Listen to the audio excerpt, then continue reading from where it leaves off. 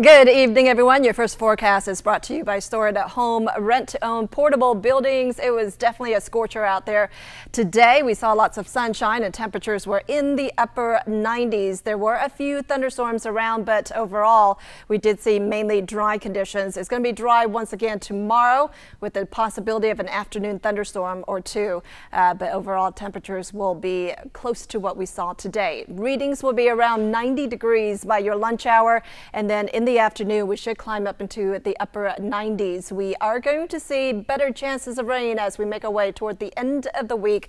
We'll have details on that on ABC 31 News.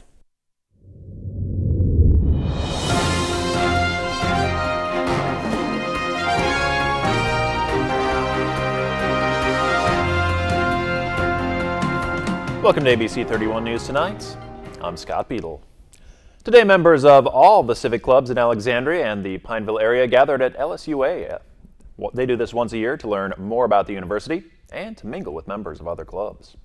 Spencer Martin is the chair of the LSUA Foundation Board for 2018 through 2020, and he'll be speaking about the LSUA Foundation and what it has done and will continue to do and plans for the future in support of LSUA. A woman accused of killing her husband in front of their child and stepchildren at a Walmart is now facing more charges. She's Kayla Giles, also known as Kayla Cootie, and is in jail on a $1 million bond.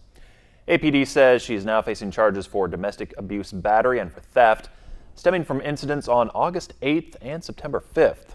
Now, the children were not harmed. They were entrusted to other family members. With elections coming up in November, Interim Secretary of State Kyle Ardoin spoke about information safety during election season, both for candidates and voters. Cybersecurity is one of the most important things that we have that we're working on at this moment. Tomorrow we have a meeting with the FBI, Federal Department of Homeland Security, State Department of Homeland Security, and other stakeholders that we can make sure that we are set and ready for the elections that are coming up. The important thing is that they need to be aware of any illicit activity on social media and report it to our office so that we can report it to our federal partners. It's very important that people utilize our website, the Secretary of State's website, and the Clerk of Court and the Registrar of Voters. Go to where they know that there's good information and valid information before they start believing anything on social media. Don't believe any weird text that you get. Make sure you validate the information you're getting. Ardoin is currently serving as Interim Secretary of State, but he is on the ballot to officially assume the job. Voting takes place on November 6th. The Food Bank of Central Louisiana and Suddenlink have kicked off their 12th annual Connecting to Those in Need food drive.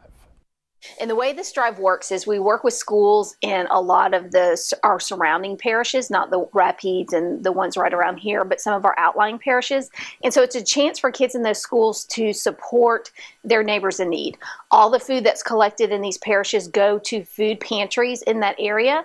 So we talk to the school, we find out what's the closest food pantry to them, and we take it to that school to the pantry once the drive is over. There will be a drawing to win a Kindle and incentives for students to participate, but of course the goal is to encourage students to help families and kids in their community. If you would like to participate, you can drop off canned goods at the Suddenlink locations in Pineville, Alexandria, Natchitoches, or Winfield. On September 29th, locals in support of finding a cure for cystic fibrosis will take some great strides. Well, Great Strides is the largest major fundraiser that the Cystic Fibrosis Foundation has. This year is its 30th anniversary. It's been in existence and people have been walking to raise funds for cystic fibrosis for 30 years. And we will be participating in that here in Alexandria on September the 29th. That event will take place at Holy Savior Menard High School. Registration is at 9 a.m. and the walk begins at 10.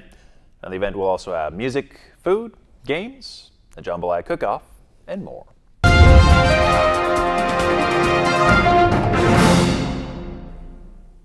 Welcome back, everyone. We are expecting another scorcher for tomorrow. Those feel-like temperatures, our heat index, will be well into the 100s. 105 is what it could get up to. We could have a few pop-up afternoon thunderstorms that could last into the evening hours tomorrow. Of course, that will help to cool things down by the end of the day. But again, it's going to be much like today, where it will be very hit and miss. Rain will become a little bit more widespread by Friday, so we have better chances of rain as we end the week and head into the weekend. So that will help to cool things down for just a little bit. But our high, and officially we're in the upper 90s, 94 for Leesville. And so you can see across the region it was definitely hot. And of course, you factor in the humidity, where the dew points right now are in the 70s. It makes things feel so much warmer, about 5 to 10 degrees warmer than the actual reading. So that's what we saw today. Our future radar is showing whatever we have out there. A few showers and thunderstorms will continue to die down in the overnight, and then calm conditions tomorrow, but there could be a few afternoon thunderstorms that pop up in the late afternoon and into the evening. And there could be one that could be right over us tomorrow, so we still have that chance of rain. Of course, that brings back a little bit of cloud cover, and so maybe it'll cool things down by the end of the day. But we're going to see those hot temperatures for much of the day. Highs will be around 97 degrees. We start to drop back down, though, into the lower 90s. Our average high temperatures are around 88 degrees, and we're going to be well above that for the upcoming days. So it looks like that summer heat will stick around through the end of the week. And of course, Saturday evening will be the first day of fall, or that's when we officially start fall. So it looks like weather is not really cooperating, but at least it will be a little bit cooler by this weekend. Tonight, temperatures will drop down to around 73 degrees in Alexandria and Otis, around 74 degrees. Mainly clear conditions tonight. It will be humid. There could be a little bit of fog developing in the early morning hours as well. And then tomorrow we'll soar into the upper 90s. There could be a few afternoon thunderstorms across the area, but like today, they will be very hit and miss. But hopefully we can see some clouds that will help to keep those temperatures in check. But here's a look at your 7-day forecast. We're going to start to cool down as clouds start to increase by the end of the week. 93 degrees for your Thursday.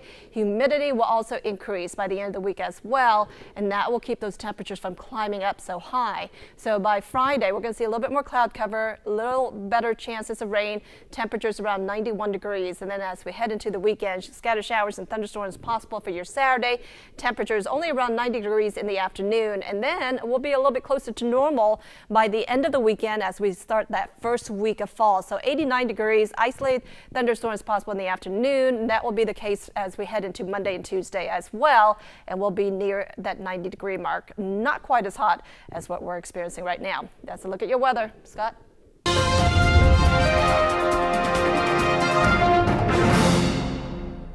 Expect another sizzler for tomorrow with highs in the upper 90s, but if you factor in the humidity, it's going to feel well into the 100s.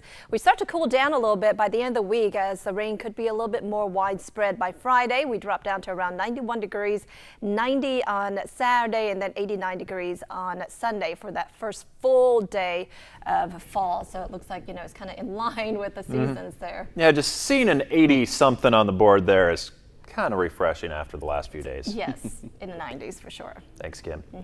Thanks for watching. Have a great night.